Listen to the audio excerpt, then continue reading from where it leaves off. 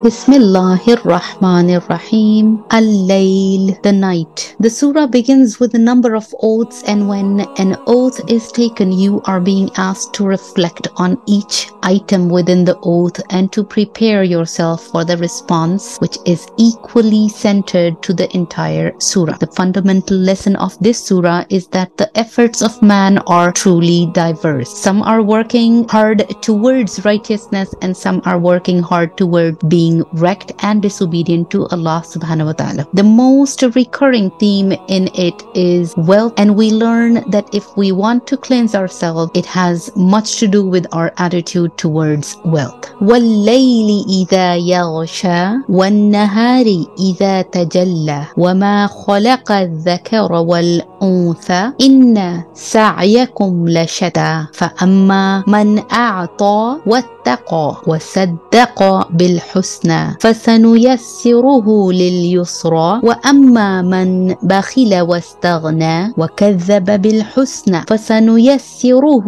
للعسرى وما يغني عنه ماله إذا تردى إن علينا للهدى وإن لنا للآخرة والأولى فأنذرتكم نارا تلظى لا يصلها إلا الأشقى الذي كذب وتولى وسيجنبها الأتقى الذي يؤتي ماله يتزكى وما لأحد عنده من نعمة تجزى إلا ابتغاء وجه ربه الأعلى ولسوف يرضى. By the night as it covers, by the day as it appears, by him who created the male and the female. Your efforts are indeed different. As for him who gives and fears Allah and believes in goodness, we will make smooth for him the path towards ease. But as for him who is greedy and thinks himself self-sufficient and denies goodness, we will make smooth for him the path for difficulty, and his money will not help him when he falls. It is upon us to guide, and to us